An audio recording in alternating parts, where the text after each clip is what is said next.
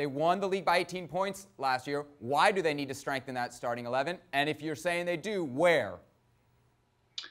Well, me and Robbo were both at the Community Shield when Liverpool played Arsenal. Arsenal just completely sat off Liverpool and allowed them to have loads of possession. And Gomez kept hold of the ball and Van Dijk kept hold of the ball. They played balls into midfield.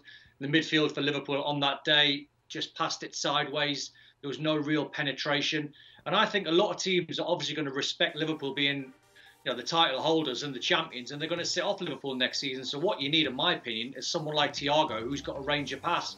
He is a player that I've not seen for a long time play the game the way central midfield players, where his range of passing excellent. He can ping it 50 yards right side. He can ping it 60 yards left. He fires balls into number 10s and into number 9s. He's aggressive with his passing. He's very confident on the ball. Very rarely gives it away. So I just think, apart from Naby Keita, I think what Liverpool have are excellent midfield players who press, solely to win the ball back and give it to the front three. Naby Keita changed the game in the Community Shield when he came on because of his running from midfield and his directness. I think they just need that something different, that little technician in Thiago. If they get the Thiago signing, it would then convince me they can retain their title. If they don't, I still think Guardiola does, and he probably signs Koulibaly, and then that leapfrogs them to maybe just being favourites. Bravo, you agree with Don in terms of where Liverpool need the upgrades?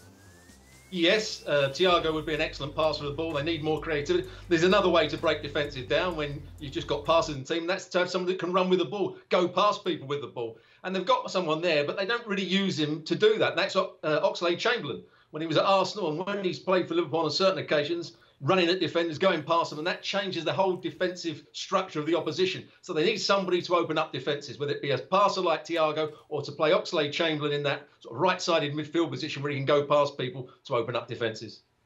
Manchester City, actually, Frank, is a pretty serious favourite when we look at the Premier League odds. I guess that's people assuming that Liverpool are going to have a hangover. Is that a fair assumption, or are we being too harsh when we look ahead to the coming season? Well, nobody knows what's going to happen, but it's true that I have question marks about the fact that Liverpool can be, blasé in a way that because some players, have been established for like 2 years. They just were born in the world of football, like Alexander-Arnold, Robertson, Van Dijk, and some other. Even Mane, Salah, and Firmino, who are absolutely fantastic players, will have to confirm again that they are top-notch players because it's what we want to see. And because there isn't any new players coming around to, in fact, see what's going to happen in the term of competition between the players. We don't know how will be the situation, the way the players want to behave in facing the new season. So I'm afraid, and I hope Jurgen Klopp will prove me the opposite, that some players will never be as much as competitive that they've been the last 2 seasons, and they will need sometimes some needles, to make sure they wake up and they go back to the fight like they all used to do.